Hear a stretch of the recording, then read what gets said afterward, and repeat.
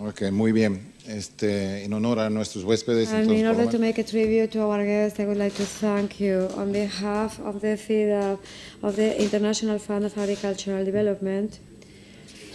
Bien, voy a darles un... I'm from this IFAD outfit, which is based in Rome and operates about everywhere you wouldn't expect it. Now, let me see how this works. I'm going to run you quickly through a scene setting and the dynamics of the morning sessions. And actually, oops. Yeah, oh, I see, it's on this one. Yeah. I'm on an old-fashioned computer which has it somewhere else. Right.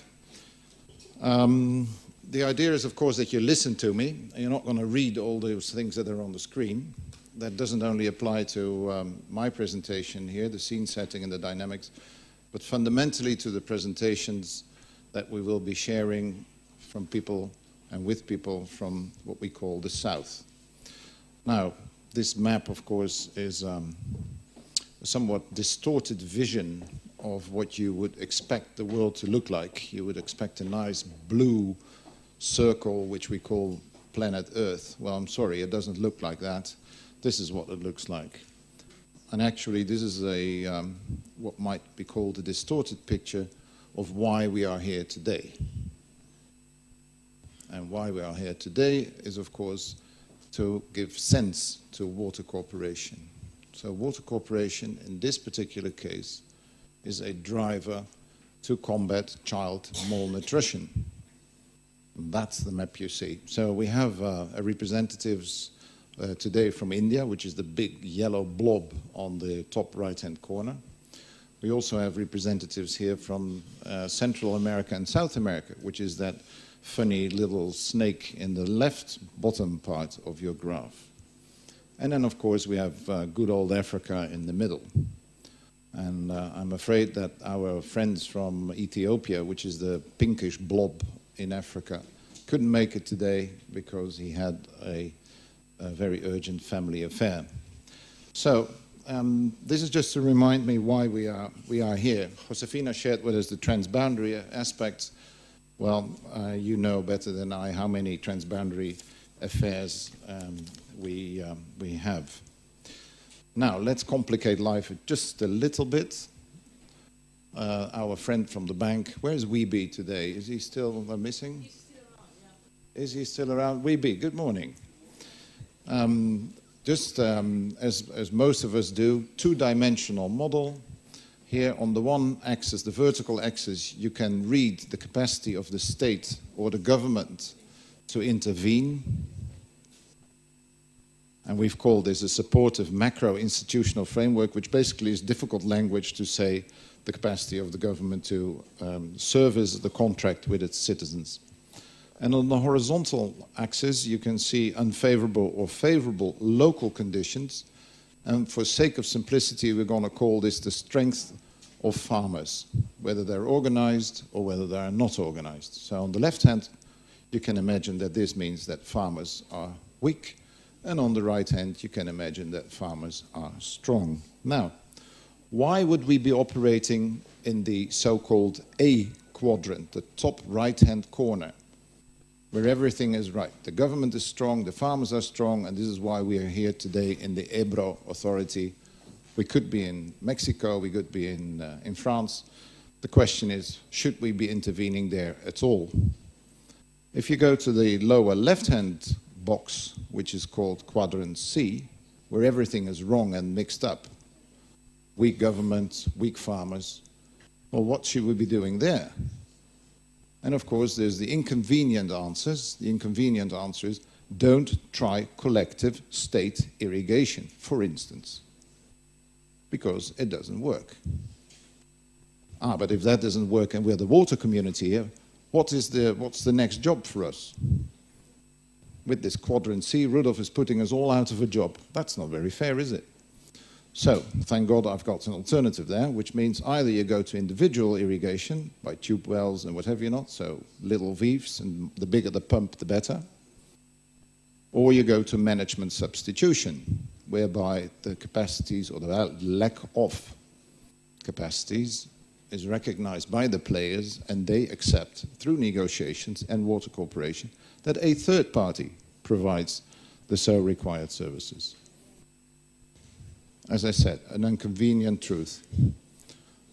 In the D quadrant, where government is strong and farmers are weak, well, you would expect, of course, the Indian state to deliver to the services to the farmers, millions of them. So there's no room actually for turnover or participatory irrigation management or all these fashionable things that we've been believing in over the last 20 years. And in the B quadrant, the lower right-hand bottom, where government is weak and farmers are strong, the big blob in the middle, that's where the water users come in. That's where the associations come in. That's where the federations come in. That's where you have your turnover. That's where you have your participation. So, it basically means don't expect today that when we are sharing experiences from the South, among the South, and with you here with our hosts from the Ebro, and of course the international audience, that we are transfixed on one setting only, the Water Users Association's world of wisdom. We go beyond borders. That is the session of this morning.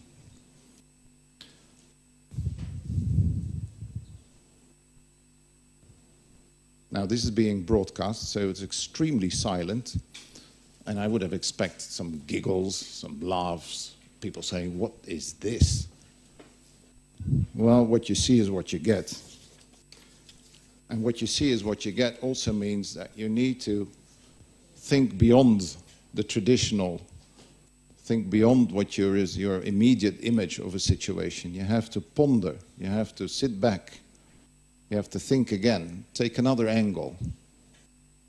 Put yourself in the shoes, or maybe if you're a landless farmer, no shoes, put yourself in the boots of an extension worker, and what do you perceive as the situation? Well, if we go beyond the traditional water users, we have to think along the value chain of water, not just for primary production, but also along transformation, consumption, and recycling. Now, that doesn't mean that us water professionals, and that includes the farmers. By the way, is there a farmer in the room? Could I have one hand up? ¿Hay algún productor aquí con nosotros? One. Two. Buenos días. Dos representantes rurales en un mundo urbano. Qué interesante estos ejercicios auspiciados por las Naciones Unidas. Tendríamos que tener una visión similar a lo que está en la pantalla. Obviamente estamos viendo el mundo campesino con una visión, por lo menos, no bifocal. So, again, what you see is what you get, and we need to change maybe our perspectives. By the way, is there anybody who has a specific opinion about what we're seeing here? No. Interaction with the audience is still very weak this morning. All right, so the mira, the crosshairs, what we shoot at. Water Corporation usually looks at the top right quadrant, primary production, water for agriculture.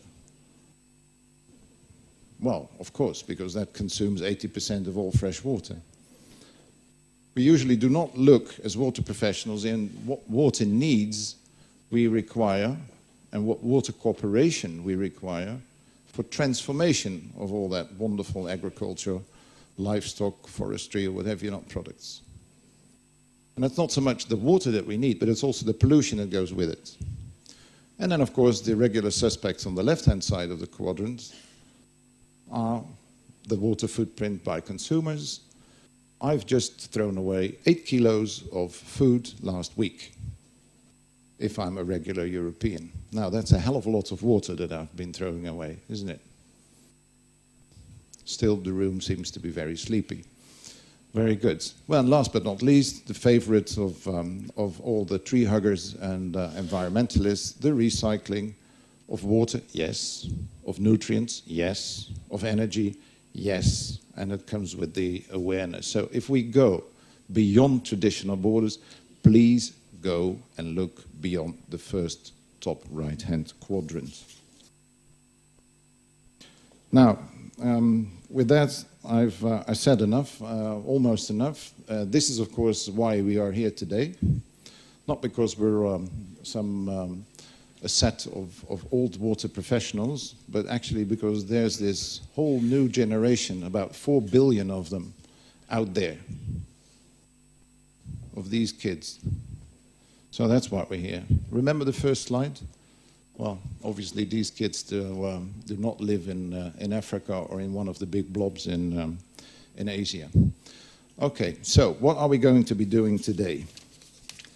We're going to go through a very quick and dynamic series of short presentations by our colleagues from different countries that you see on the left-hand side.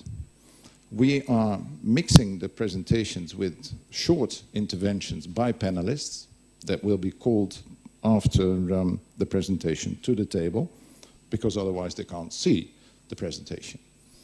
And this means that the reaction of the panelists is going to be quite spontaneous, because they have not seen the presentations, nor have they possibly read all the background materials. Then, most importantly, we have per presentation session 10 minutes of your precious time, the audience, to interact, not with me, please, yeah, but particularly amongst yourselves, inspired maybe by the presentation, to exchange views on what water cooperation tools work in the context or in the setting that has been highlighted by the case. So we mix the panels. You may see a familiar face in each or every panel, but usually we would mix the panels. And then, after a coffee break, which may be around 11 o'clock, and I'm not going to announce exactly when, so to keep you on your toes, we will close up around 1 o'clock with a wrap-up, a way forward, and linkages to not only the International UN Year of Water Cooperation, and you've seen a slide with about 26,000 events yesterday, but basically about the next steps to this very afternoon on linkages between cities, and of course trying to set up some kind of informal networking mechanism amongst yourselves to create a further momentum that will contribute to the, say, combating malnutrition.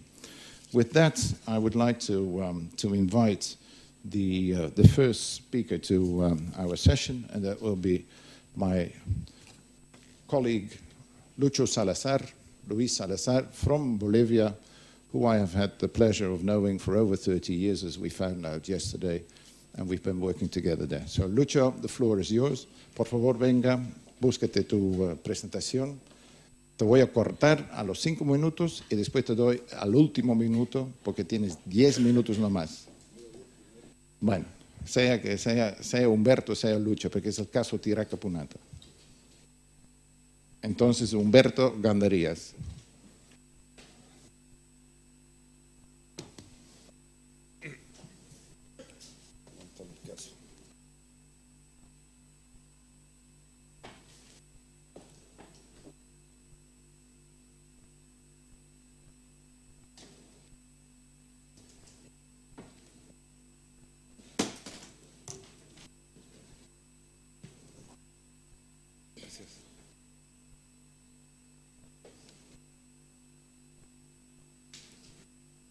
Bien, buenos días.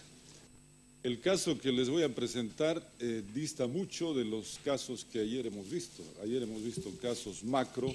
Ahora voy a contarles sobre un caso micro, una experiencia que la hemos tenido ya hace 20 años en Cochabamba, Bolivia, pero tiene una gran relevancia porque resulta que se va reproduciendo una y otra vez el mismo tipo de problemas, el mismo tipo de errores. Se trata de las visiones diferentes del riego que tenemos los técnicos y las visiones que tienen los campesinos, los indígenas, particularmente en este caso en los Andes. Es un problema de interculturalidad, en un proyecto que tiene el nombre de Tiraque Punata en Cochabamba, Bolivia. Es un proyecto ubicado en valles interandinos que consiste en la construcción de varias pequeñas presas para el regadío de unas zonas altas, alrededor de 3.000 metros sobre el nivel del mar, y otros valles un poquito más bajos, alrededor de 2.500 metros sobre el nivel del mar. El área de riego en total es de unas 8.500 hectáreas para beneficiar unas 5.000 familias. Y acá el pecado original fue que el proyecto tuvo una marcadísima tendencia a la construcción de obras.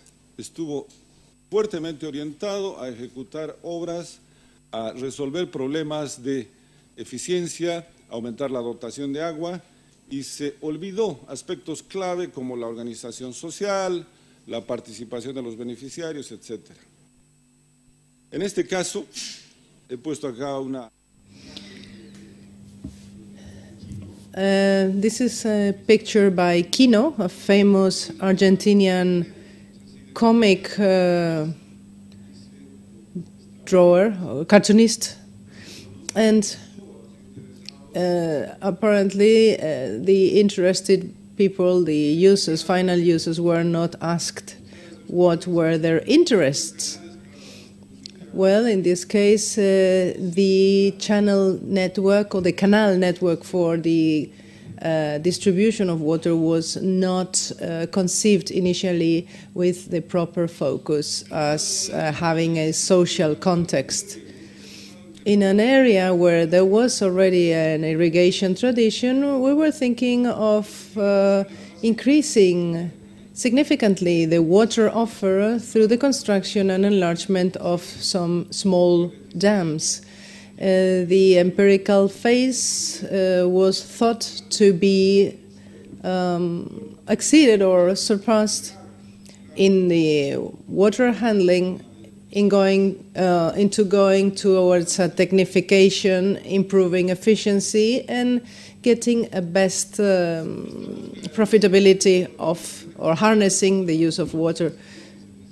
Well, there were blocks that were efficiently conceived according to the topography, but these blocks were not coinciding with the communal territories.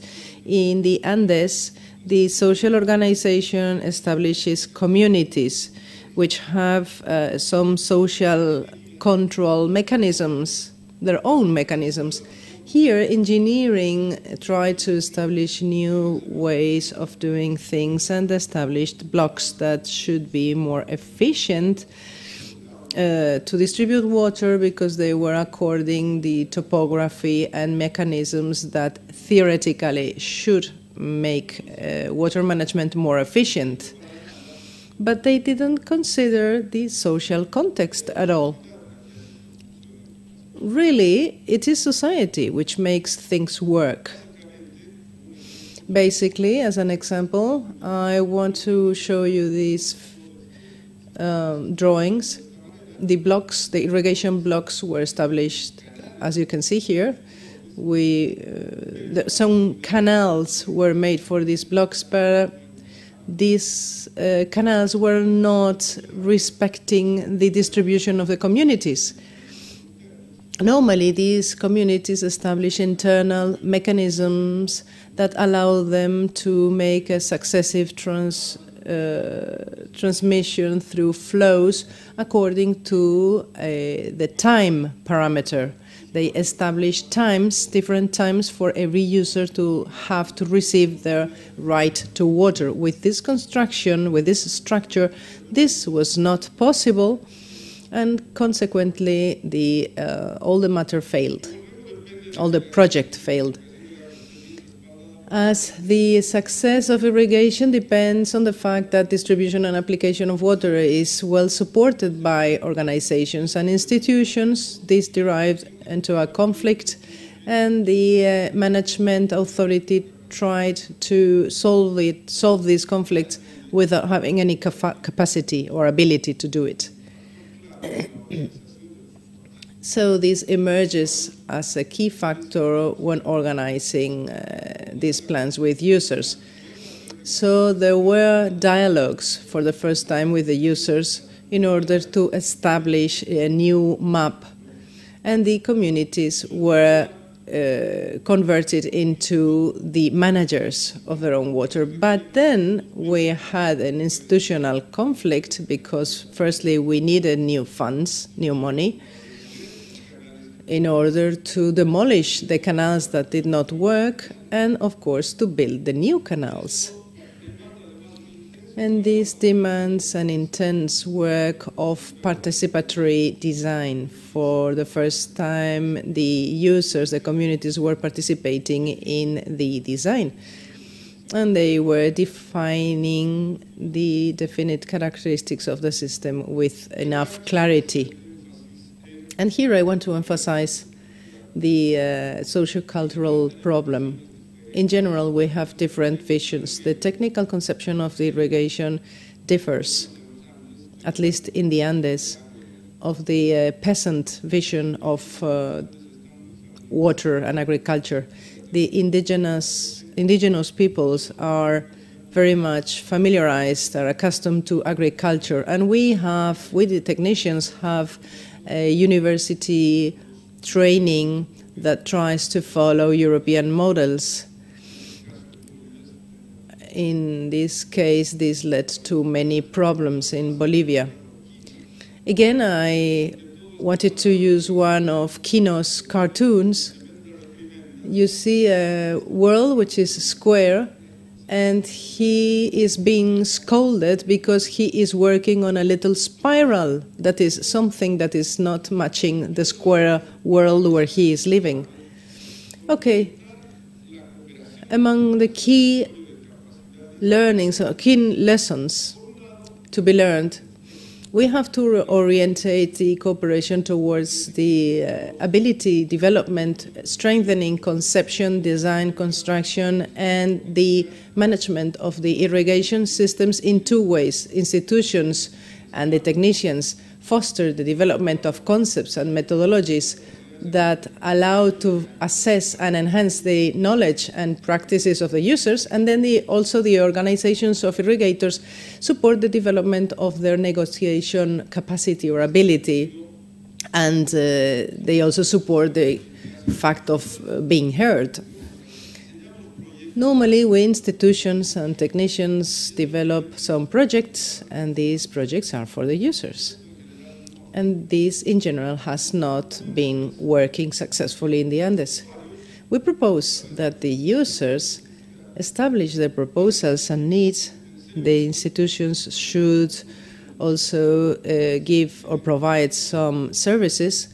And through a process of interaction, of cooperation, we can develop projects that can be handled and managed autonomously by the users. And this is the end of my presentation. Thank you very much for your attention. Thank you, Humberto. That was magnificent, splendid. I would like to invite to the table as panelists Robina. There's Robina.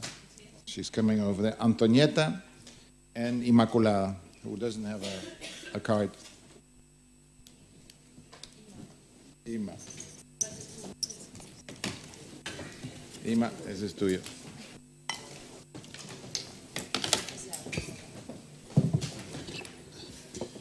Very well. Robina, now that you're here at the table, Robina is with FAO, our sister organization in Rome, extensive experience in canal irrigation and plenty more, so probably very well placed at the table here to let your light shine on this quite, I would say, interesting presentation by Humberto. Humberto referred to 8,500 hectares, 5,000 families as the overall, say, area of intervention. Now, in a recent study that FAO have undertaken, you have found that as from 5,000 hectares up, a system becomes sufficiently large to allow for professional management services. Now, having listened to Humberto, how appropriate is that statement in the context that he's just shared? Thank you, Rudolph, and good morning, everybody. Let me just explain a little bit on the study. The study was, what we did was mostly for medium to large-scale irrigation systems. Obviously, then the system in Bolivia fits in there very well. The results are such that large water users associations, for example, are strong.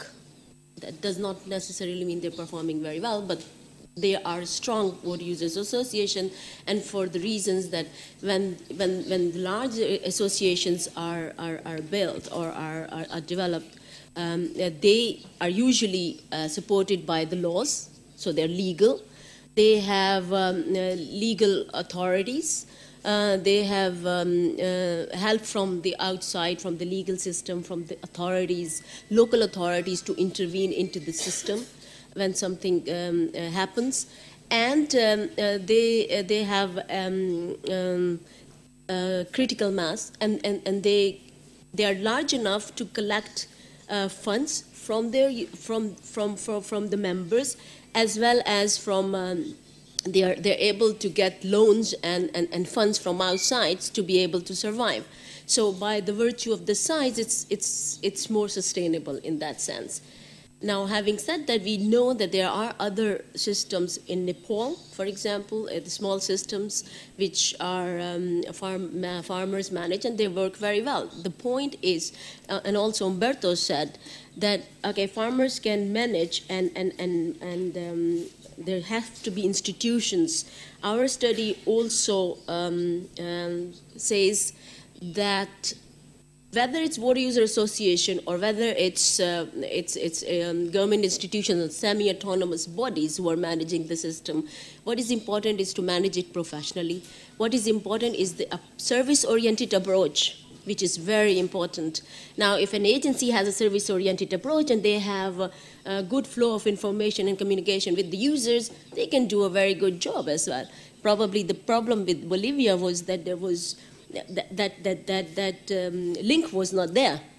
So, and that was probably the problem, not of the Water User Association. It's the managers and Water User Association, obviously, because it's based on farmers, they communicate more with the farmers. So in that sense, yes. One last thing that I want to say is what we found out is the systems, irrigation systems which were performing better were the ones where there were good incentives and sanctions placed for employees. So where the employees were treated well, or there were clear guidelines for employees to a clear set of activities, clear set of responsibilities, clear set of sanctions. And these were the systems which were performing better in terms of providing water delivery service to different users and different users. Thank you very much, Robina. Y con eso pasamos al Perú, a Antonieta. Ustedes en el Perú tienen una nueva ley. Antonieta, you have a new water law that has envisioned a better cooperation between the mountain range and the coast. Umberto was talking about a system with headwaters and downwaters. What do you have to offer for an interchange in the future? Well, thank you. In Peru, last year, we had this new water law where we recognize water as a national heritage, and the intention is to be able to handle water better all throughout the country. As far as I could heard from Umberto, he tried to interact headwaters and low waters. This is not very well expressed or very clear in our law, this interaction, because in the Peruvian case, if we compare coast and the highlands, you can have like 3 hours only by car, so it's not really far.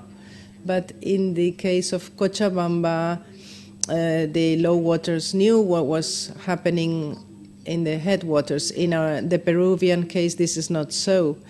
For example, the case of Mayeque in Chiclayo is it's a large city with industrial companies, exports, etc. But only 3 hours up, there is the poorest people.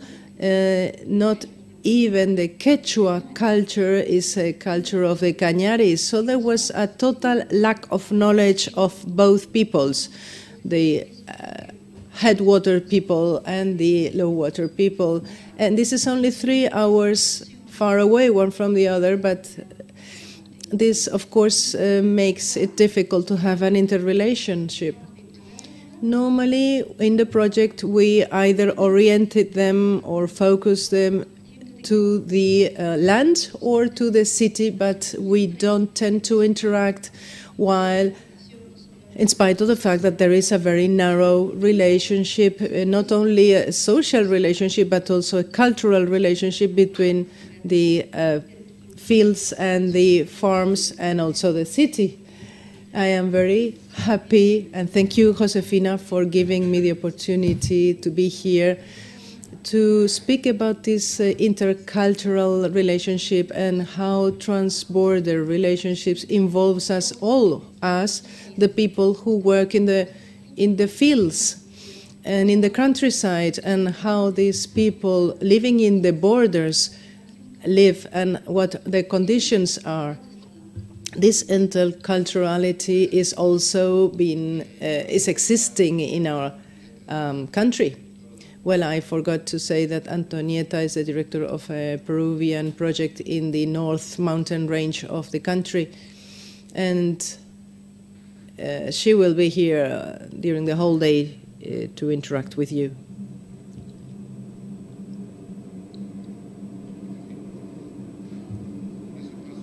Okay, now let's move on to Inmaculada. Inmaculada is with Spanish Cooperation. She has been working also in Guatemala and covering services there, services that are linked to water.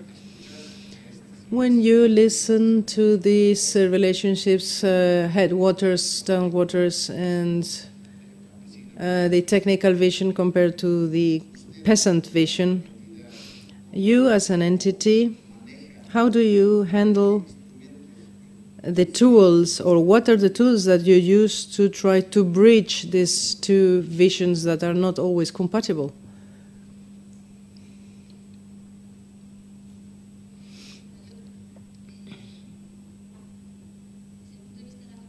From the point of view of Spanish cooperation, we've always faced some of the aspects that you were talking, Humberto, the fellow colleague of Bolivia. On the one hand,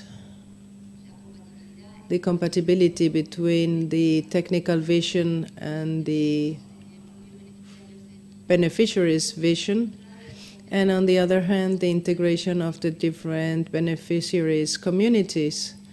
And in this sense, I want to say that this has meant or has led to a delay in the project, but this meant that we had to explain and to involve the communities of beneficiaries and communities of owners, the owners' communities from the beginning. It was clear to us that we had, from the beginning, we had to interrelate with all the communities and explain to them every one of the projects. And another thing I want to say is the water integrated management. Many times among the users' communities, there are conflicts for the use of the water resource. And this is a very complex problem, because in many cases on a national level there is a lack of institutions, or one institution that could bridge all the users' communities, making a share of this water use. We are trying to work on a more reduced level with the communities in order to mitigate or palliate this problem, And I think this is an unresolved matter. Thank you very much, Inmaculada, for having explained this to us. Now, I'd like to invite the plenary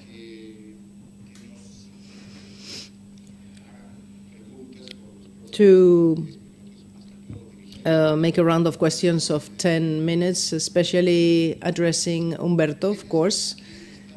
Among all of you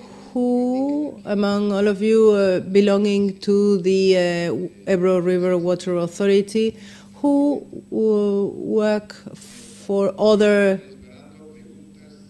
authorities? I am expecting your questions.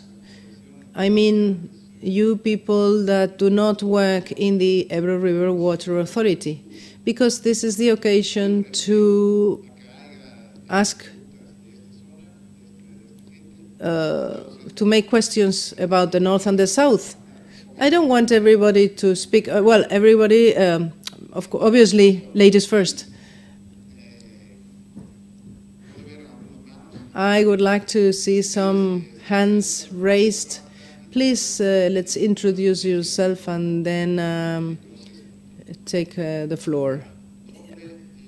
Use the microphone, please, and speak clearly. Thank you. Good morning. I am Inés Torralba. I am in charge of the users area in the Water Commissariat, having control on the users' communities. In the Ebro River Basin, we have over 2,000 communities of users. Not all of them are the same size, of course. There is a high variety, and there are very large communities working almost as an agency or an administration, such as the Ebro River Water Authority, and there are also basic and small communities.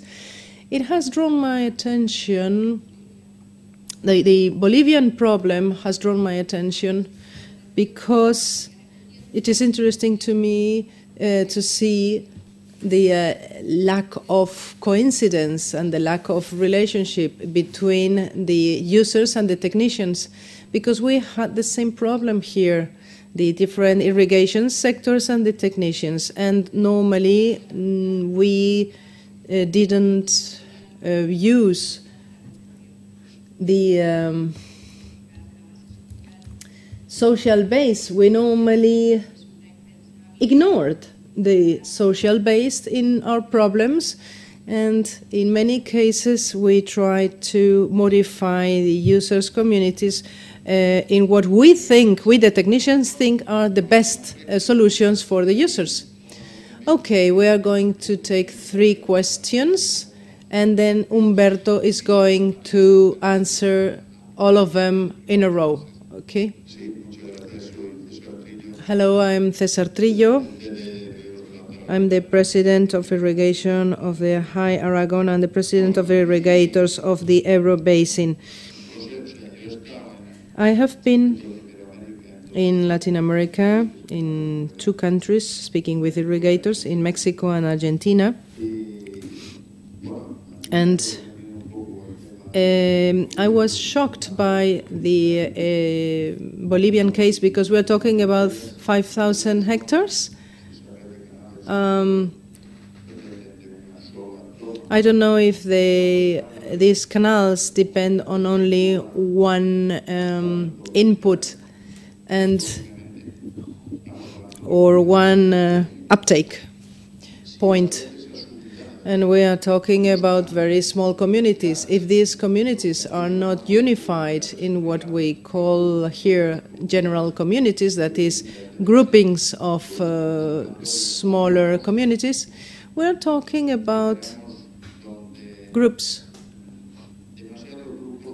Well, there are too many groups in order to unify criteria. Here, well, I am the president of one community irrigating 135,000 hectares, composed by 54 basic communities or small communities. But these 54 communities, basic communities, have to follow the rules and have to abide by the rules. And among these 54 communities, these laws are established, and they are strong in the sense that when you have to give an opinion on a project, you have a representation there. And here we unify ourselves in basic communities. Your question is whether they are viable, these small groupings? Yes.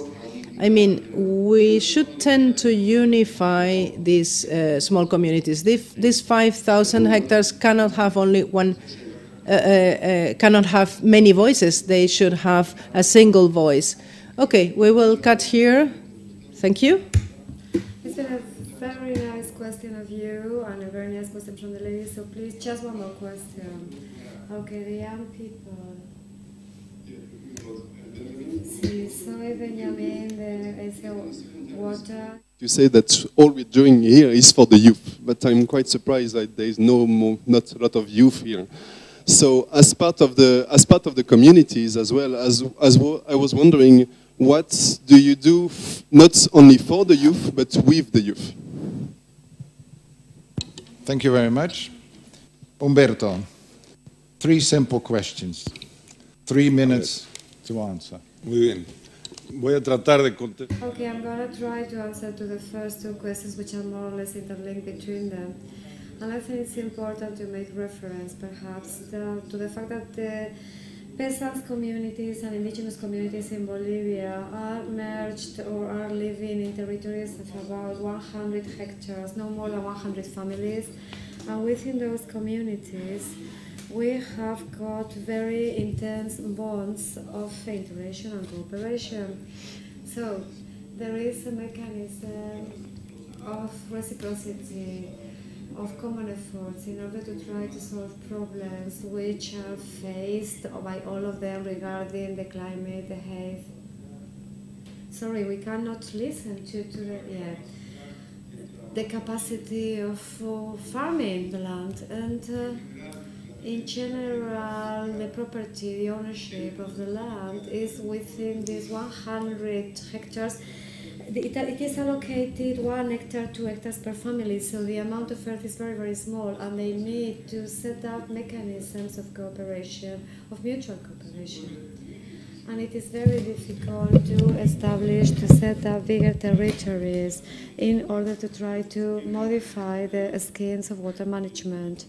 So what the lady has mentioned before, this is something very difficult, and what you mentioned too, because it wouldn't be possible to think of expanding those territories, of enlarging them, searching for mechanisms that should be more efficient. Efficient should be searched for in this dimension of the territory, which is led to the young people, because there's another perspective. And the question of the colleague is of the water use associations is that the communities are the fundamental basis of the users' organization. So the community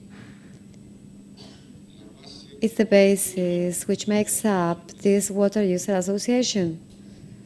Okay. And regarding the young people, alguien como tú, joven. There's a trend at the moment in Bolivia to leave the farming areas, to leave the rural areas, so only old people remain there in the communities, and it is much more difficult with the old people to amend things. So it is like this. We experience that every day, don't we? Yeah. The presentation and the panelists, and of course the plenary, and I would invite now Umberto to take a seat in the audience, have Santiago up here.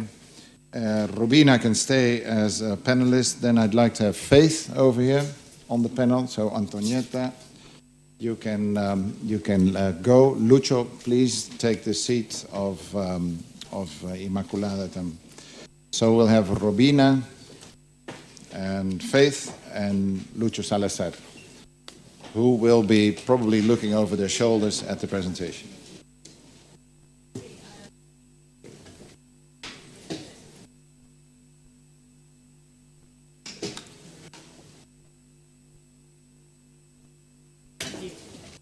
¿Lo puedes llamar?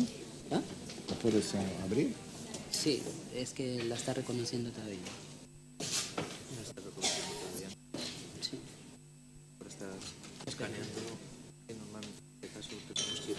In the meantime, I can present the panelists. We have Robina, as I introduced you, from FAO. We have Faith Livingston from Kenya, Project Director of the Mount Kenya East Pilot Project, an enormous project and also enormously successful. She will later explain you how and what. And we have Lucho Salazar, who is taking Inmaculadas place. Si quieres, sí. Yeah. Lucho Salazar is also part of the Bolivian statal apparatus, and he will close this morning's sessions with also lots of fireworks on what is happening in Bolivia. So, in the meantime, are you ready? ¿Estamos? Está abriendo. The presentation from Guatemala is based on the introduction of micro-irrigation systems. Is the technology the driving force, or is the objective of reducing household and livelihood sustenance the driver? And in that case, does health become before wealth, or is wealth buying health? Now, that's the dichotomy that we will look into now, and what cooperation mechanisms were introduced and with what degree of success these have led to the achievement of the objectives of the intervention. Santiago. Uno de los objetivos de esta intervención, Santiago. He insisted very much that he does a better PR of his organization than I would. Organización que la que yo podría hacer. Yo siempre he insistido sobre eso.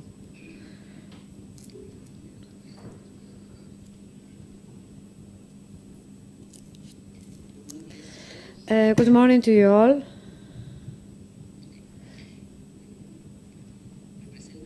I represent the Rural Development Coffee Fund, which is the social arm of Ana Café. And today I'm going to talk about a project supported by FIDA in Guatemala about the small systems of micro-irrigation as an introduction with an approach of the nourishment and food safety. We cannot isolate that topic from the water topic, and we cannot do it on the other way around because they are really linked with the management of water. As FONCAFE Coffee Fund, we are working in three strategic areas. The area, obviously, of nourishment and food safety, the topic of health, working on projects of preventive and healing health, and also the topic of education and training with an integrative approach, working on methodologies of rural active schools with a wide participation of the community. The coverage that we have got, this is a map that it is not updated, but can really give us a very good idea about the wide coverage we have got. We are at the national level in 20 of the 22 departments that Guatemala is made of. And nowadays we try to give service to more than 350 families per year, and we are giving healthcare service to 3,500 families, and then more than 150,000 people per year, young people per year. So where you have got the circles is where we have got the intervention area, and this is the driest area of Guatemala, and therefore this is the area of Guatemala with the most difficult poverty conditions. And also we have got to the north area, in the area of Cobón, in the heights of La Paz and the Quiché area too. It is also very important to mention that we are working on three models. One of them is the model of joint work with the government, with a national politic, with a program funded also by FIDA.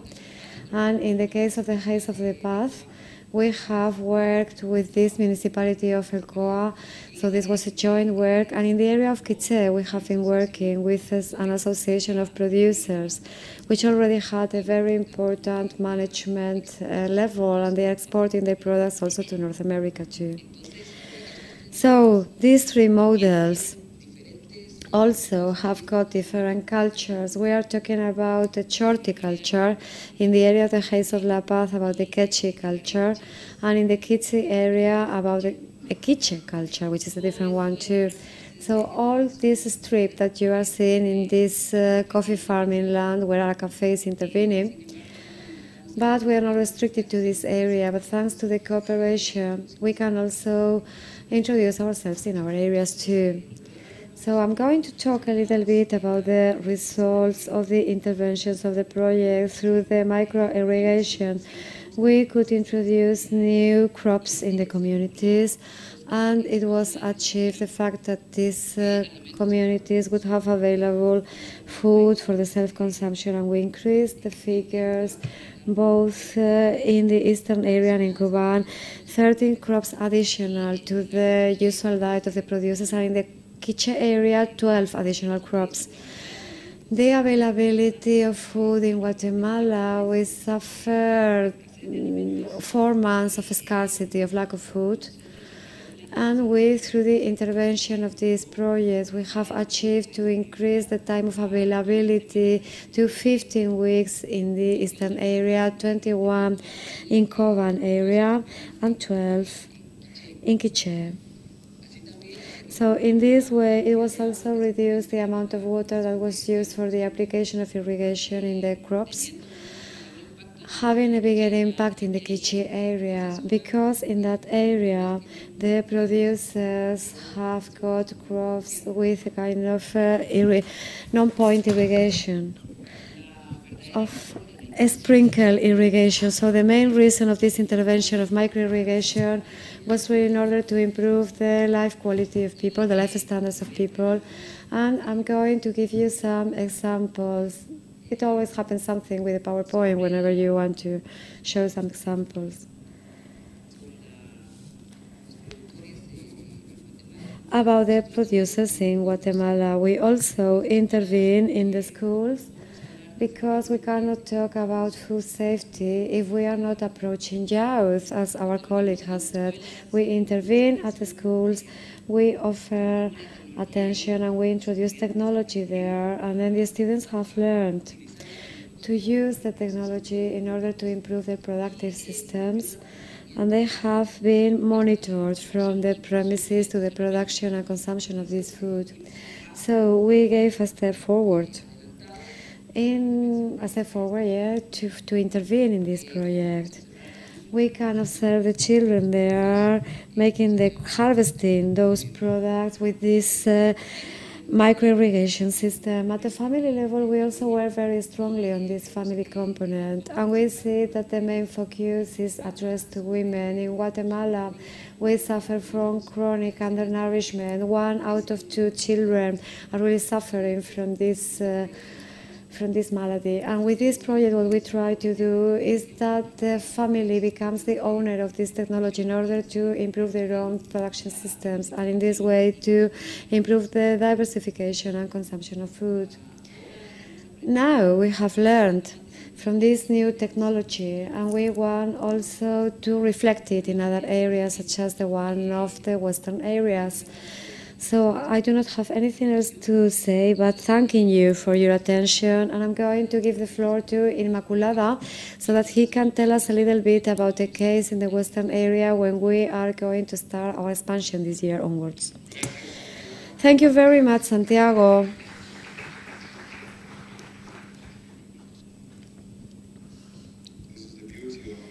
Organic presentations, you never know what you get, so. Inmaculada will have... How long is your presentation, Inmaculada? ¿Cuánto tiempo necesitas? 5 minutos, menos. 3 minutos, muy 3 bien. minutos. 3 minutes, that's lovely.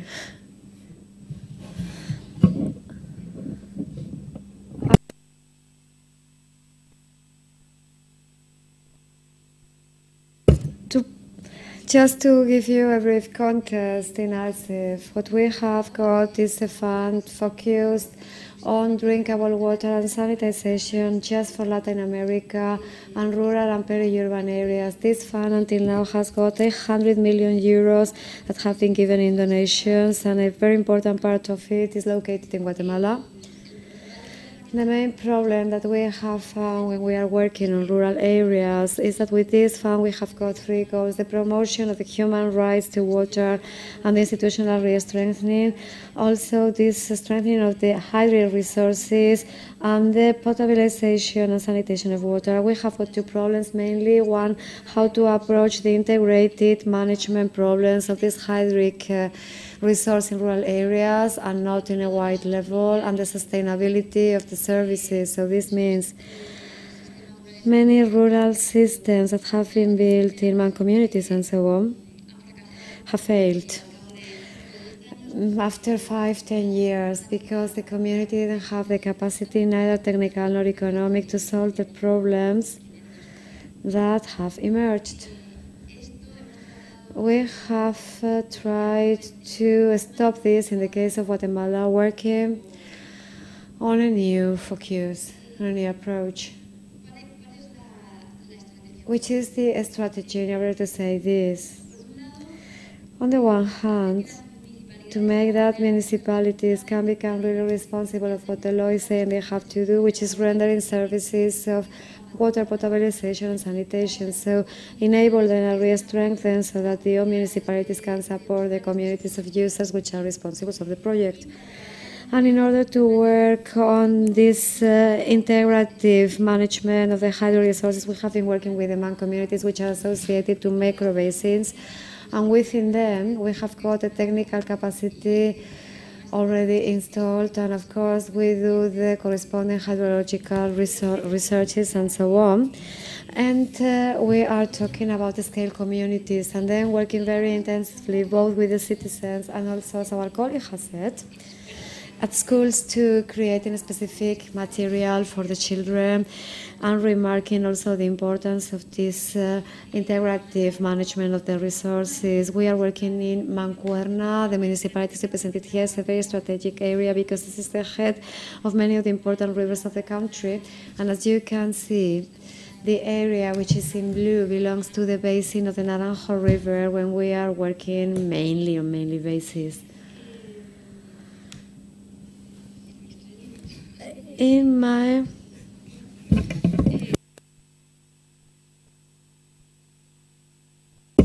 Since we do not have this institutionalization and there are not powerful bodies of these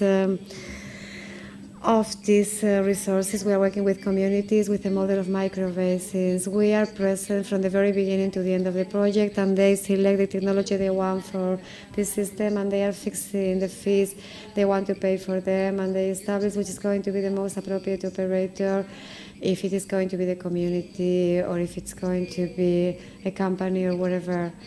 We have changed our intervention model from an optic of projects, from a cycle of projects to a cycle of the service, and this really extends the deadlines. And the main concern from the very beginning is what is going to be the service rendered to the community, the quality of the water that is going to be obtained, the number of hours available, the fee to be paid, the use of appropriate technology and scale economies.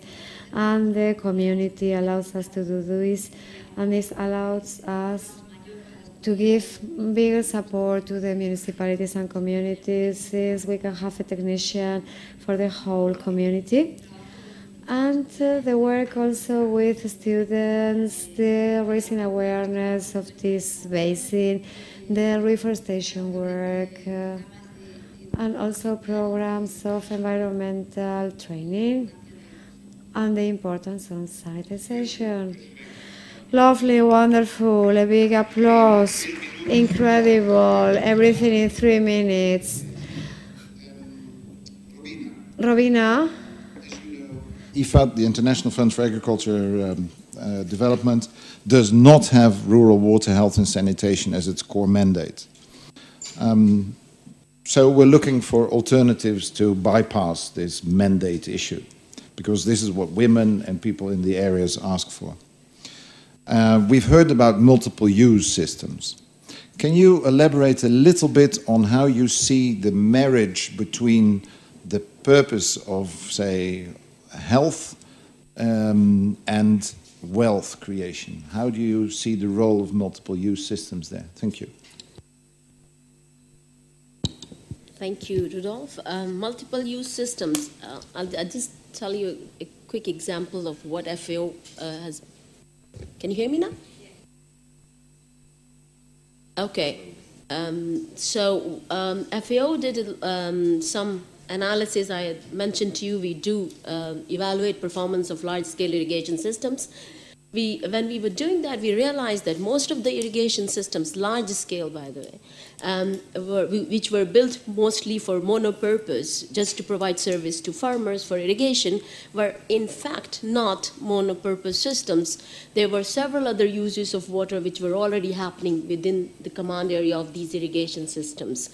And we looked at 23, and out of 23, 21 had multiple uses. So we started to investigate how to, what is the role of these different uses and how the system is providing services to these different users and these different uses within the command area of these irrigation systems. What we found out, it was very interesting. We tried to do water balance, and that's the only way you can try and see how much water is going where, to which uses, and then try to see how much money was generated by these different uses. And in many of the systems, for example, in Vietnam, we found out that 30% of the total revenue that was generated within the command areas was not coming from crops, it was coming from animal farming. So same infrastructure was providing service to not only to the crops, but also for animal farming, and most of the income that was generated was from that. In France, for example, in the system Canal Saint-Julien, the main purpose of the system is for flood control, drainage, transport, and environment, 80% of it. In systems like in Sri Lanka, for example, Kirindioya system, our water balance showed that 40% of the actual water was used by rice, which was the main crop and for which the irrigation system was built. Most of the other water was used by the trees, by vegetation, for environment, and so on. In China, you have so many systems where water is also, the same system is providing service to environment, to tourism, for example. So all these examples are there. When we look at the performance of the system, we say, okay, the large irrigation systems are not performing well because the revenue from the crop is not good enough to justify the existence of these systems. But that's one part of the story. The other part of the story is you want to see how important is this use for other uses. What happens if you stop canal irrigation? Are there alternative sources of irrigation available for these other uses or not? Also domestic purposes. There are so many systems in the world, especially in the drier areas, and also in the areas where groundwater is not good, of good quality, in Pakistan, in Egypt, in other places, where the same system, the same canal infrastructure is providing water for domestic purposes as well. Not to individual farmers, but at a point to, let's say, municipalities. Thank you very much, Robina. So, in short, multiple-use systems may well play a role to bridge the multiple demands on a system. They are already doing that in most of the cases. We need to look at carefully if they're already doing that or not, and how do we improve. The point is, how do we improve and how do we incorporate the demands from these different users into the management, officially into the management of the system, which is not happening all the time. So there are systems which are already doing that, yeah. Thank you. With that, we'll go to Kenya. Faith Livingston is the manager of the Mount Kenya East Pilot Project, run by the ministry there, also supported by IFAD. In the Upper Tana region, where you are managing the project, Faith, women and youth are key players. Very often, women, the first demand is drinking water, and yet again, it seems not to be our mandate. The youth are not particularly interested in intensive agriculture. They rely on other sources for their leisure. Now, given the example from Guatemala with the municipalities and the Federation of Municipalities, do you see a similarity there with your districts and counties? And how would you, say, take the essence of this multiple use to your next project, which, if I'm well informed, would take 600,000 people out of poverty? Can you elaborate a bit on the issue of the municipalities and the multiple use there? 3 minutes, please. Okay, thank you. For the Kenyan case, it's true that for most women,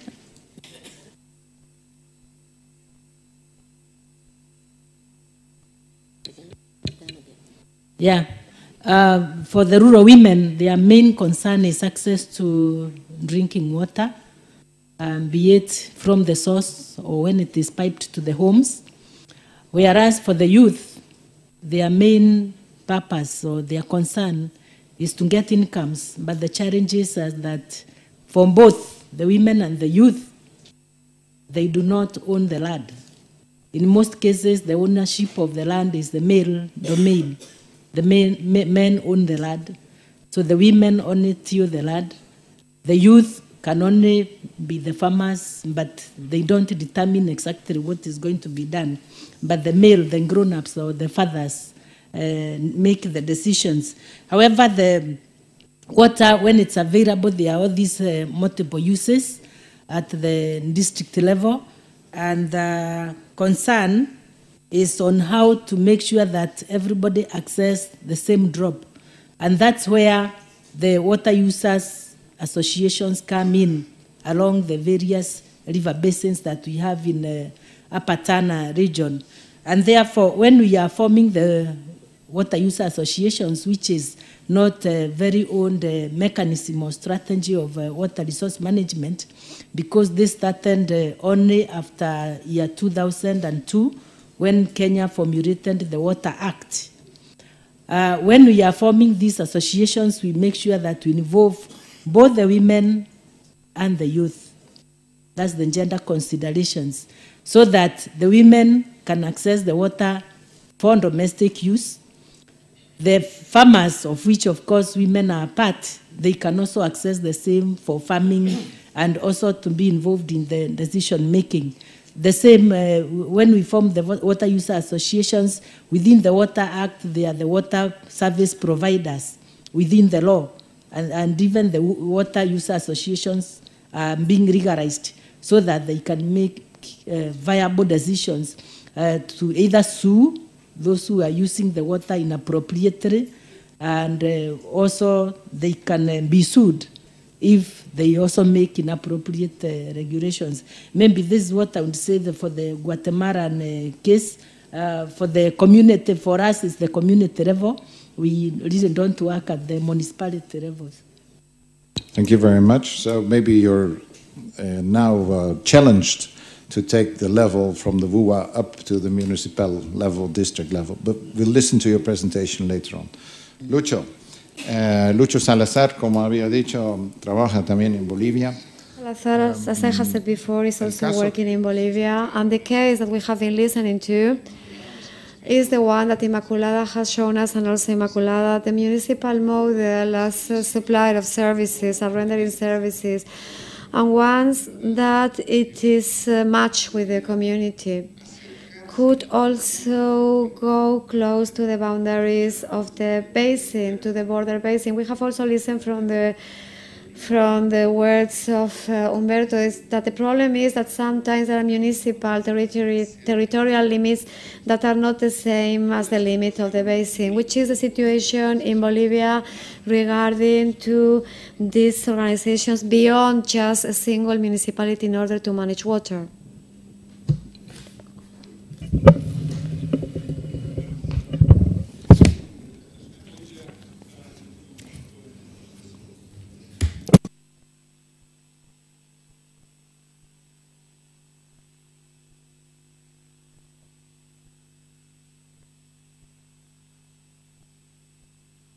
is based on the management of the territory, which is provoking that before the territory was managed by, in terms of water, managed by individual systems that did not respond to the municipal scope. We are finding that the same as we speak about transborder basins, we are talking about sub-basins.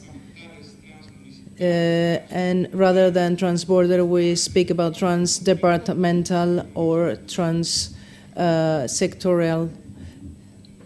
That is putting this pretension of to visibilize or make the basin as a territory for water management visible, putting it at risk. And so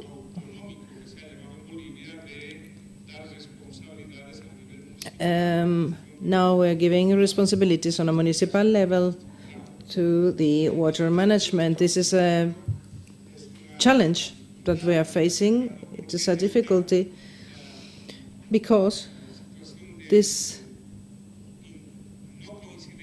situation of non-coincidence between public administration territories and resource allocation territories is very difficult to reconcile to these two territories. We are going to ask a maximum of 3 questions to the plenary. Please introduce yourself and say to whom are you addressing your question.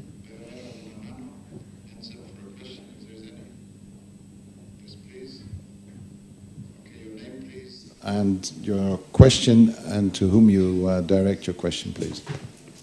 So my name is Lucia De Stefano, and the question was, pregunto en español mejor. La pregunta es para el caso de Guatemala. Normalmente el problema es asegurar la...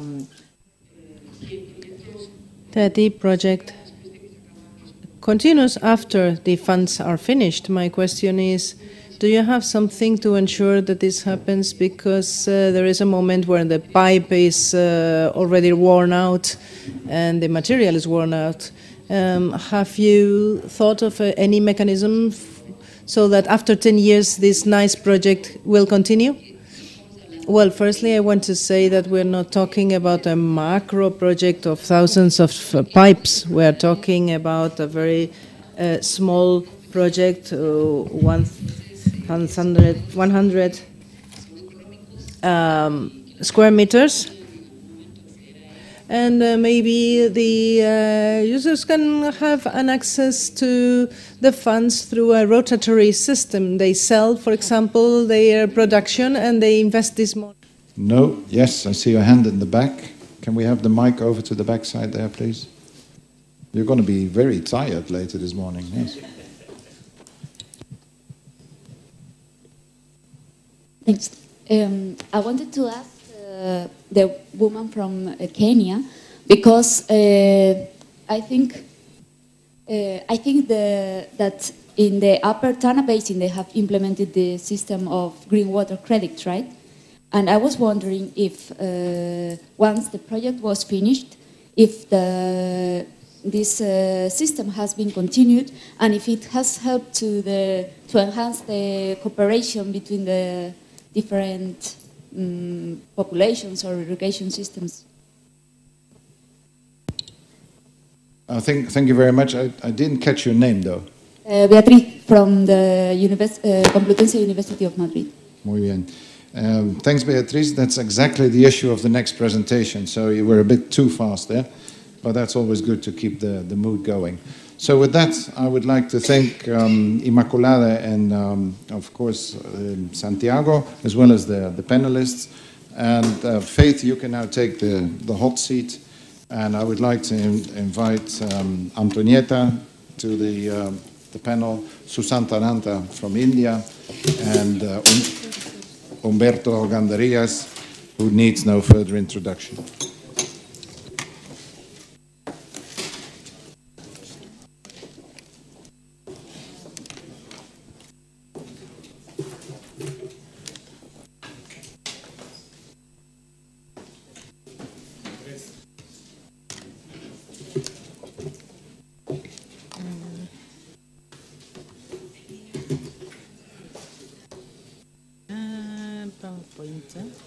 Which one?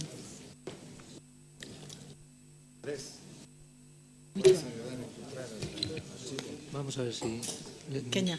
Yeah, we are going to close everything. In the meantime, Something is not working now. before we go to Kenya and go on a safari like some major officials here in Spain, Susan Tenanta is the project director of a very large project in the state of Orissa in India, which works in tribal areas and with what we would call indigenous peoples, in issues ranging from watershed management, rainwater harvesting, capacity building, empowerment, and of course support to livelihoods and combating poverty. Humberto, as we know, is from Bolivia, and Antonieta was already introduced as being the manager from Sierra Norte. So that should be quite an interesting setting out of Africa to see what we can learn and what we may contribute. You ready, Faith? So you got 10 minutes, please. Okay, thank you very much. This presentation covers part of one of the water catchments in Kenya. And the project mainly has been in place for the last about 7 years on natural resource management of Mount Kenya water towers, where our activities were based on about 5 river basins, and the 5 rivers drain into the main river, which is River Tana. Within Kenya, we know that sustainable, secure, and water supply is the foundation for any human development. And in the Kenyan Constitution, everyone is entitled to clean and safe environment, of which water is included. Kenya is water scarce. The land size is about 582,000 square kilometers, of which about 2% is water, and the water per capita is 500 cubic meters. You can compare that with your own countries. And there's rapid deterioration of environment in the Kenya's 5 water towers due to human activity, which include deforestation, soil erosion, and encroachment into the fragile ecosystems. The institutions set up under the Water Act 2002 include Ministry of Water and Irrigation. You have my paper somehow, I think you'll get it. So where you see abbreviations, you see them in the main report, main paper. Ministry of Water is responsible for policy making. Then we have the Water Service Trust Fund, which was established under the Water Act to be the source for funding. Water management and water services, which are provided under the WARMA, that's the Water Resource Management Authority. There is the Water Service Regulatory Board, which are all responsible for regulation. Then there's the Catchment Area and Advisory Committee, that's the CACs, and the service providers, these are at the local level. And then we have the Water Resource Users Associations, who are mainly the users and the consumers. This is at the point where I work. Please note that before the Water Act 2002, the Ministry of Water was responsible for all. That's for policy, for management, for service, and for regulation.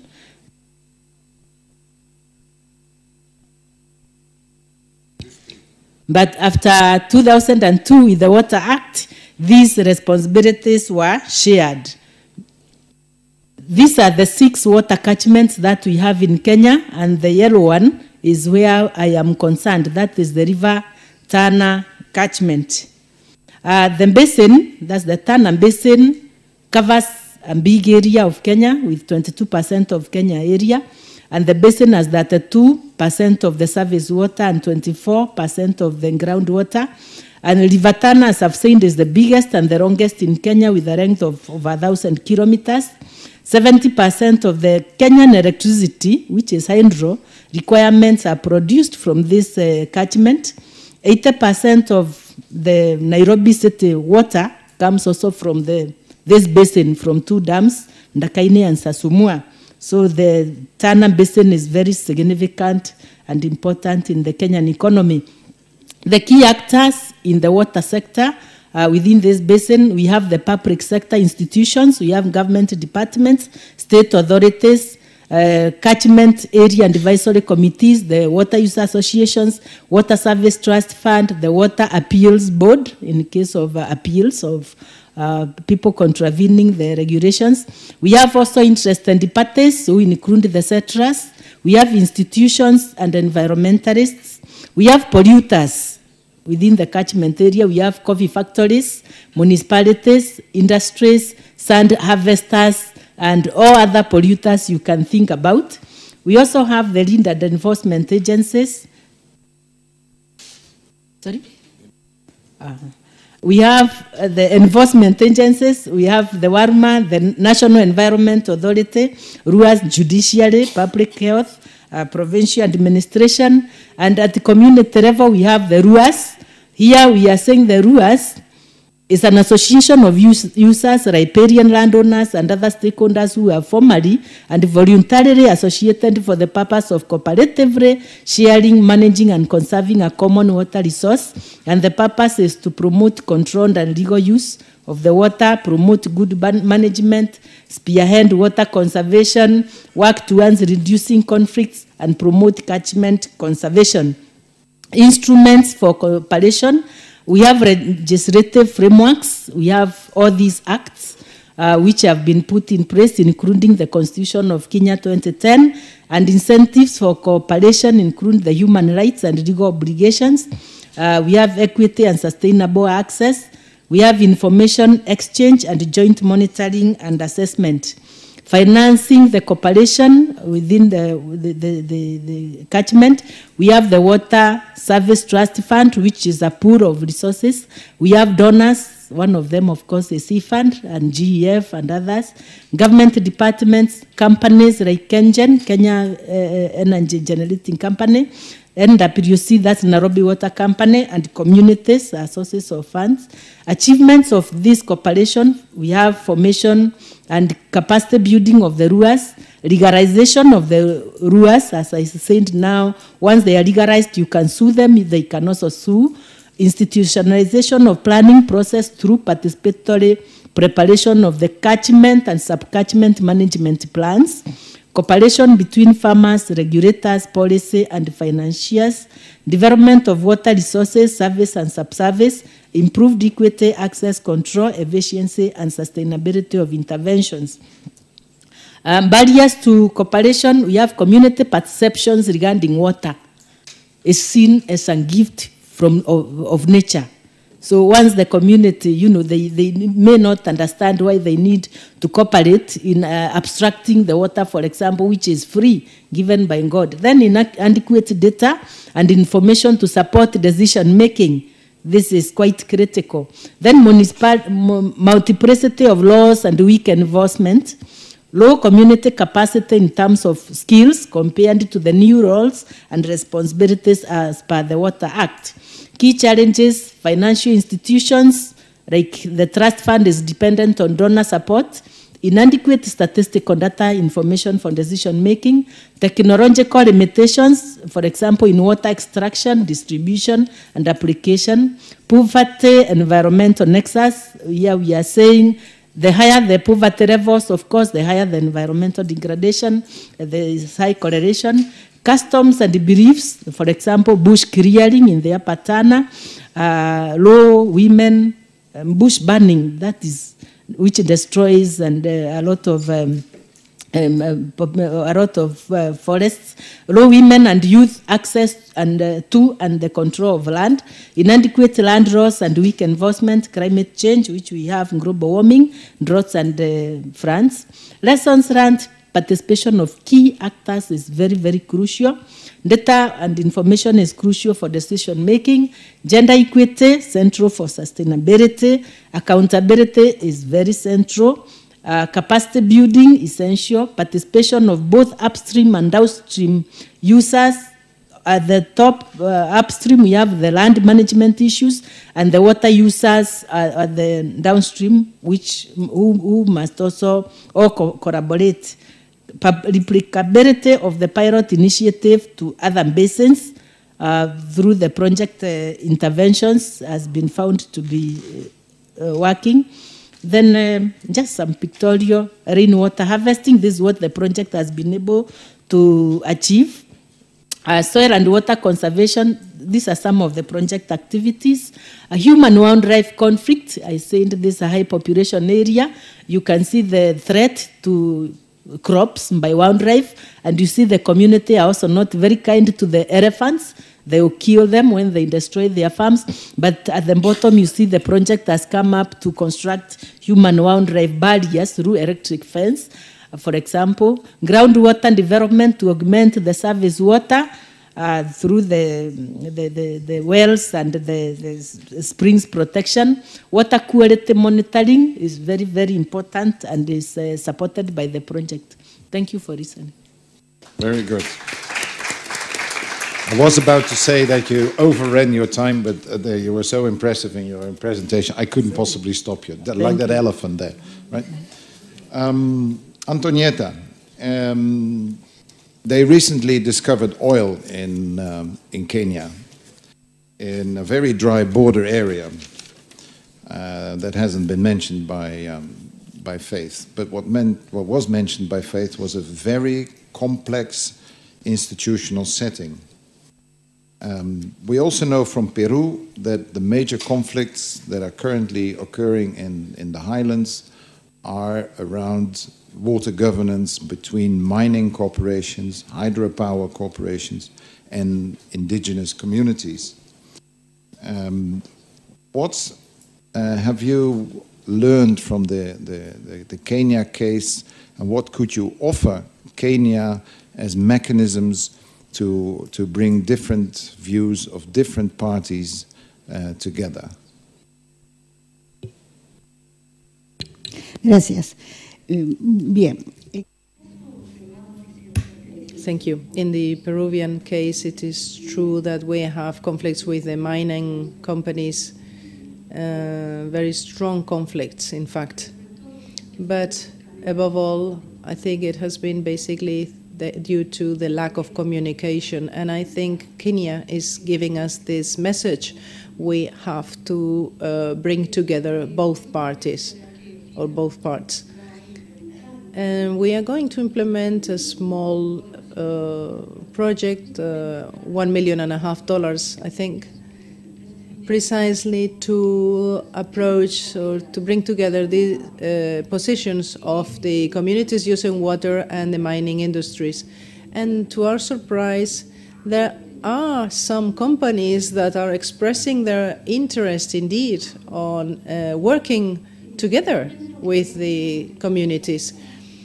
And I think that basically the potential problems could be that according to the Peruvian law, the companies do have to have a corporate responsibility law or policy. But this policy in many cases is understood as a paternalism, fatherlism, so that they are confused and the attitudes are not the right ones. And in many cases, they just give money without really following where this money is going. But there are also companies that do have a good corporate responsibility policy. In this sense, I think we have to really listen to what Faith is telling us, because we have to take a model so as to how better meet with the companies and with industries, especially when it is about perceptions and the use of the water as a resource, the different perceptions existing.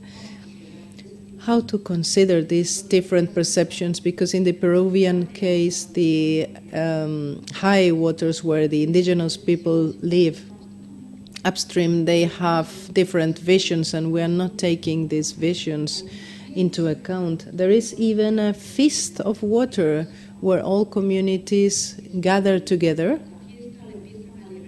and they tell water, they say water is Jakurami, which means more or less that it is a gift from God as well, as in the Kenyan case. Thank you, Antonietta. I think that in your presentation you are going to speak about your mechanisms in detail. Faith that the Upper Tana is basically a rain-fed area and that soil and water conservation is key to sanitize the watershed and improve the livelihoods of 500,000 people, plus everybody who depends on that water downstream. Now, given that Faith brought up the importance of land tenure for the use of, the better use of, say, water resources, and you in Orissa also have a fairly large tribal and indigenous population. What rainwater harvesting or environmental services are possible in, from your point of view, in India that you can extract as lessons from Kenya? Thank you. It was a really refreshing learning from Kenya.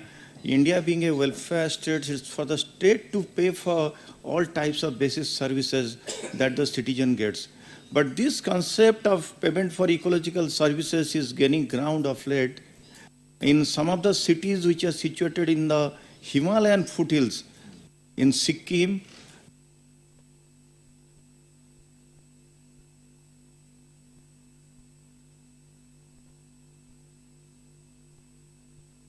discussion regarding payment for ecological services has already started. Basically, we are not able to reach a conclusion because of the disagreement between all the stakeholders. But in India, we still have a law which enforces that anybody who uses forest has to pay a net present value, and that amount of money is utilized for the development of the local community. So it is in force. Big mining companies and other industrial houses, those who are using the forest, they have to pay a net present value of the forest. But it's a very important learning which we can really replicate and take for our areas in Odisha and India. Even for the drinking water purpose in Kerala, the southern province of India, the Munnar Lake, payment for ecological services has already started. WWF and others are playing a very key role in bringing all the stakeholders on board and coming to a common platform where the user has to pay to the indigenous people, those who are protecting the catchment of those lakes and the drinking water catchment. Excellent news from India in terms that there is some exchange, obviously, between the lessons from Kenya and your own even far larger communities that you want to service with the projects and the ongoing below the poverty line schemes you have in India. Umberto. Umberto. I'll stick to English just to tease you a bit. Faith came up with a criteria for water users associations and water river users associations. And one of the criteria was they are able to sue and be sued. And otherwise, they have a legal capacity and a legal responsibility for the tasks that Faith has enumerated in her presentation. What's the situation in Bolivia like in terms of qualifying or self-qualifying a water user association? Is that defined by their legal capacities to undertake legal action, or what is the main driver there? Thank you. A ver, in Bolivia, we have a problem of an abundance or an enormous amount of legal mechanisms in terms of water. There is a law for every sector in the water field. There is a law for electricity, there is a law for allocation of water, etc., that links us with this water sector. Nevertheless, there is no framework, bigger umbrella that allows us to establish the key mechanisms to allocate water. In this sense, it is interesting to see how in Kenya they are trying to structure some delegation and subsidiarity mechanisms that may be fundamental to make a good water management. Unfortunately, in Bolivia, the problem is that there is a high empowerment at the communal or community level, but there is a lack of authority. That means, in spite of having sectoral laws, the lack of a framework law and the lack of higher authority to abide by in the regulations make water management really, really difficult. Hecho el puente entre la nueva ley de aguas de Kenia y la falta de una ley marco de autoridad estatal. Creo que vamos a abordar el tema más tarde alrededor del mediodía. To the plenary. I see one hand, I see two hands, I see two hands, I see three hands, no, I see three fingers. Okay, I'll start with WeBe. That's the one question, the one name I'll pick up. And then there was Alice, but you will have to introduce yourself, and of course Josefina. Please state your name and to who you direct your question, please. I think I have to go first because I have the microphone. I'm Alice. Yes, my question is, I heard about the new Water Act in Kenya. So you have the legal framework in place for the participatory approach. And my question is, what are the measures to be taken that women and youth actually have a voice? Because if it's on paper, it's not yet in practice. And then to include the people actually in the Water User Association and in the RUAs, the voluntary ones, where they not only sit in, but they really articulate their needs. That's yet another step. So I would be most curious about that. Please, WeBe, introduce yourself again. J.B. Collier from the World Bank. Very interesting presentation on Kenya and working on a water project in Kenya right now. I'm interested to know your perception on the new constitution and how the devolution of and creating of county governments and the devolution of hopefully some of the power in all the sectors, but particularly the water sector, will hopefully boost the Water Users Association and their direct interaction. And I'd just like to hear a little bit more. I know you touched on it briefly, but I think that's a really exciting thing that's happening in Kenya, but we don't know what's going to happen yet.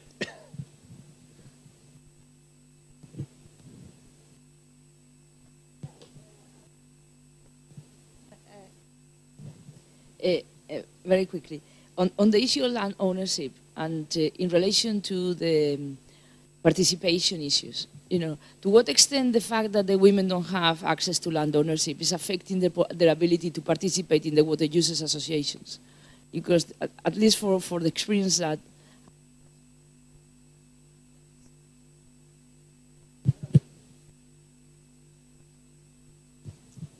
Yes. Okay, thank you. So that has been a problem, so that you don't have a voice because you don't have land, you don't have the assets, basically. And then this issue in relation to the principle of authority, I don't know, in countries where there is no that kind of level of authority or legal framework, that's where the water users associations work better, is the self-organizing principles. And that's in a way was previous to the existence of the overall framework. So, leave it with you. Okay, we have one question from the former session that was promised to be answered now. So can you repeat it, please? Yeah, it was that after implementing the green water credit system, if that had helped to enhance the cooperation among the different irrigation communities, and if it has been continued after the project from ISRIC, I think, finished. Thank you. Well, Faith, I think you can do a PhD now.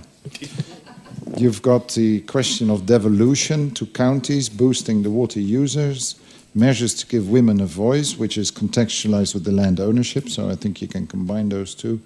And I think the issue of self-organizing water users, RUAs, and state principles will be addressed later on. So I'll relieve you of that one. Oh, okay, thank you. I'll start with the women issues on both the voice and the issue of ownership of land. As I said, the WUAS are recent creations of the Water Act 2002. And at the community level, when we talk about the water users, these are the people who are abstracting water for various uses. The water could be for domestic use, it could be for irrigation, it could be for running the coffee factories, the tanning factories, and all those. So all those are water users, and also the riparian communities who are along the river basins. The formation of the Water User Association, which is a local institution within subcatchments. We, as a project, we have been facilitating formation of WUAS through dividing the rivers, the various rivers within the Mount Kenya area into sections, subcatchments, which we call subcatchments. And when the communities are electing the leaders who are going to be part of this association to take the leadership role, we actually use affirmative action. Because in Kenya, we also have the gender policy. And in the policy, it's very much indicated. And even in the Kenyan Constitution 2010, in fact, there was a clause, there is a clause in the Constitution that 30% of elective positions must be from one gender, either men or women. So because women have always been disadvantaged when it comes to decision-making organizations, this is the point where women representation becomes mandatory in the WUAS. And therefore, we are able to get the voices of the women at that level. So that when we are developing the water, whether it's for domestic use or for irrigation, the women must participate in the decision-making. So I think Madam Alice will be comfortable with that. When it comes to land ownership, although the women do not own the land, the title deed is in the name of the man, but the woman works the land. So in these activities in the farm, the planting of the tree, the coffees, the tea, the food crops, mostly it's the women who are involved. And therefore, when they're involved, we support them through the farmer organizations. And again, this is where they come to play a big role. When they are organized, they are able to improve the food security and also the incomes. Although they don't own the land. But again, we have a very good constitution, Constitution 2010, ownership of land. Women are free to own land. And even through heredity, these days a woman can contest that the father has refused to give him a piece of land. Just if you are a female child, just like the male child. So it's now in the Constitution. So issues of accessing the land through the legal mechanism are now in the Constitution. About the devolution the devolution of to the counties. The next project, I said the Mount Kenya project is ending. In fact, it is already concluded. But we are upscaling to the Upper Tana, the rest of the parts of the Upper Tana. And the design of the Upper Tana project is based on the new constitution, which is giving powers, a lot of powers to the counties, where decisions will be made. These decisions are not only on the natural resources within the counties, but within the constitution, there are those resources which cut across the different counties, where there will be environmental committees for various counties where they are sharing the resources, like the water, and also the decisions on accessing the water within the county, and also the resources, the money. Within the new constitution, there's a certain percentage of national resources, I think 15%, which must go to the counties. And the county governor, the county representative, and we have a women representative from the counties, they will be playing key role in decision making at the county level through the new devolved system of government. But will the WUAs be also playing a role in the county development plans? I think that's where JB is going to. Yes, of course, there will be the county development plans where the WUAs, all the prayers from the various sectors will be playing a critical role, and it's within the constitution also. About the green water credit, again, I would say that the concept of green water, we tend, as a project, we have been removing the word credit because of the connotation that when you talk of credit, you are talking of monies. But as I said, in the upstream, the activities we have been emphasizing on so that there's increased water in the rivers is soil and water conservation. This is part of the green water. You know, I think my colleague Gobert is going to talk about the green water activities in a few moments' time, but we have been focusing more or less on the soil and water conservation activities. Well, and even the Upper Tana project will still, we will replicate the same in the other parts of the Upper Tana. I may suggest that Beatrice seeks some inputs here directly from Godert. If you can put up your hand, Godert, she may pick you up over coffee. All right? Can you please? Then I would like to thank all of you for your wonderful action, panelists, presenters, audience, plenary, for the first session. Now, here's some housekeeping. All papers are outside in the display table. Now, I don't know if they're in the display table, but anyway, all papers are available. Second, I'm told here in very big fat letters that I have to remind you to sign up for the field visits tomorrow. Otherwise, you don't get your DSA, which means the United Nations will not pay for your hotel bill if you don't go to the field. Would you please fill in your field visits by coffee time this morning? Yeah, if not, Andrea will make sure you do. Right? And that's, of course, a teaser. So with that, may I invite you back at 11:15 sharp. And may I also invite the next set of presenters to come to the table so that we can download their presentations. Thank you very much, and see you at 11:15.